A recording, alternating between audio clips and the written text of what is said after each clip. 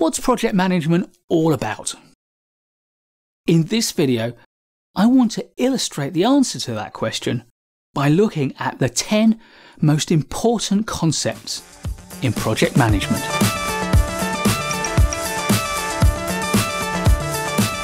These 10 concepts are not in priority order. In a simple way, I've tried to organise them roughly in the order in which they occur in the project management lifecycle. But as you'll know, projects are iterative. Lots of things go on throughout the project. So this is a simplification, but it's a way for me to organise my top 10 concepts. And the first of my top 10 project management concepts is project definition. I like to think of project planning as being like the framework of a building. Project definition is like the foundations, the groundwork upon which it rests. And therefore it is absolutely vital to understand the role of defining your project clearly, being sure what your project is and what your project is not, and having a clear statement, the goal, the objectives, and the scope. And that leads to the second of my top 10 concepts, which is the triangle of balance, or the triple constraint. And I like to think of the triple constraint as being between time, cost, and quality. That is to say that you can resolve any project management question by reverting to the question of whether the solution is in compromising time, compromising cost, compromising quality, or indeed compromising scope. Because in the US, the triangle of balance is often articulated as time, cost, scope. Which is right? Well, the real answer is that the triangle of balance isn't a triangle at all. It has 4 constraints. It's a quadruple constraint, if you like, between time, cost, quality, and scope. But whatever the challenge you have in your project, you can always resolve it either by taking more time, by acquiring more resources, more budget, by reducing the quality to make things easier to do, or reducing the scope so that you've got less to do. The triple or the quadruple constraint is never going to answer any of your questions, but it will make your choices crystal clear. At number 3 is value. And value is the combination of cost on the one hand and benefit on the other. And projects which do not produce benefits are not worth doing.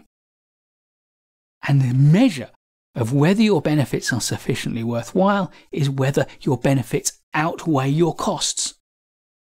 And if your benefits outweigh your costs by a big enough margin, then the project on its own terms is worthwhile, and your job then becomes one of making sure that in spending your budget and in using up your resources, you deliver the benefits you promise, so that your benefits do indeed outweigh your costs, and you've delivered value for your sponsor, for your client, boss, for your organization. At number 4 is governance, and governance is about steering your project so that it goes in the right direction, it retains that right direction, and you do things right. The 3 key roles of governance are setting direction, making decisions, and overseeing your project.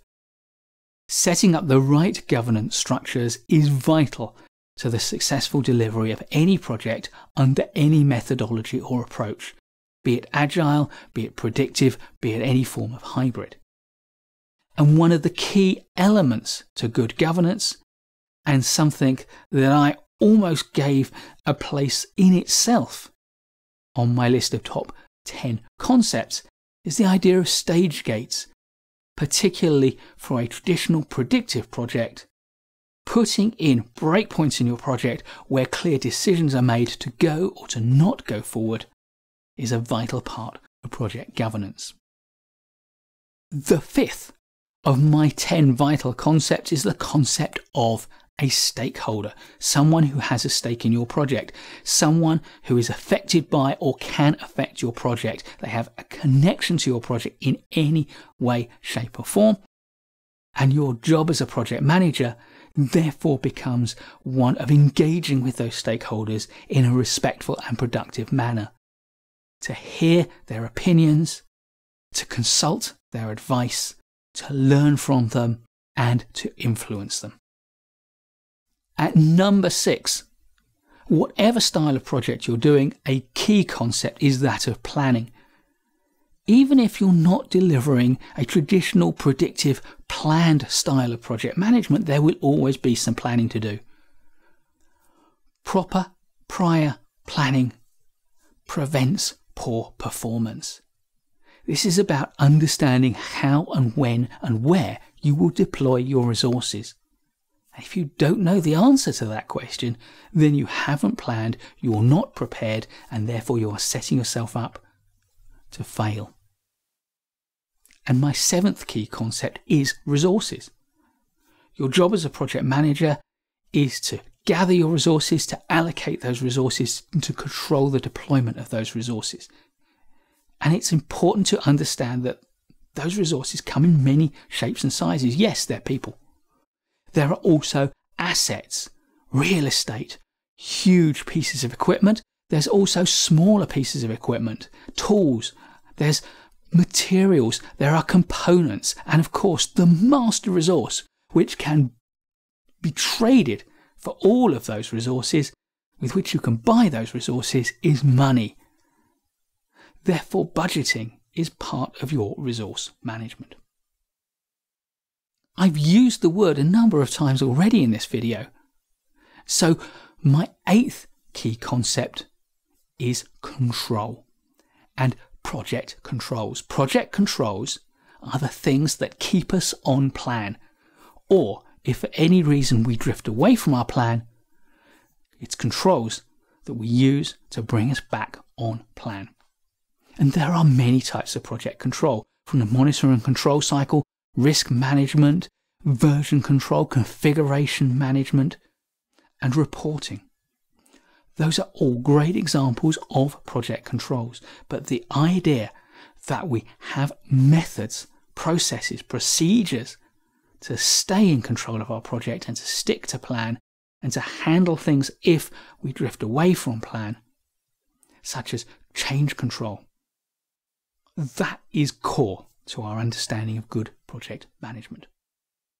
And of course, if you come from an agile background and you say, well, a lot of those things aren't relevant to us as agile practitioners, that may be so.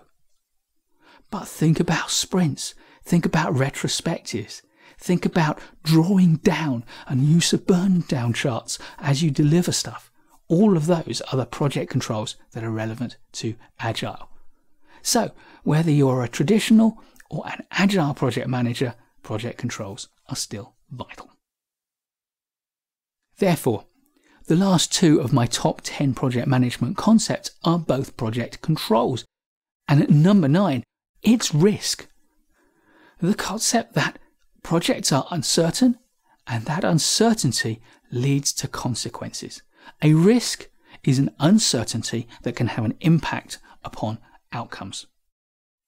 Understanding that is central to understanding risk, because once you understand that a risk is uncertainty that has an impact, we immediately see that risk is principally characterized by the level of uncertainty, the likelihood that it'll happen, and the impact that it will have if it does. Because projects are novel, because they need to do things within a fixed time scale, and we need to use only the resources that are available to us, projects are inherently uncertain, they are inherently risky. Consequently, risk management is a core discipline for any project manager. And at number 10, the last of my vital core concepts for project management is the monitor and control cycle, or the monitor and control loop. During delivery of your project, the most important thing you can be doing is to be monitoring what's happening, and when the project starts to shift away from your plan, intervening to control the project. Then you get on with delivery, monitor what's going on, and make more controls. And the faster you go around that cycle, the more control you will have over your project. If you wait too long to monitor it, then things will have gone wrong in a substantial way and the problems will multiply. If you check up frequently, you'll spot problems when they're small. The interventions you need to bring your project back under control will be minor, and you can quickly check whether they've been successful. I hope you've enjoyed this rundown of my top 10 project management concepts. If you have, please like this video, and why not subscribe to our channel for loads more great project management content. And to hear about it as soon as it drops, hit the notification bell, and I'll look forward to seeing you in the next video.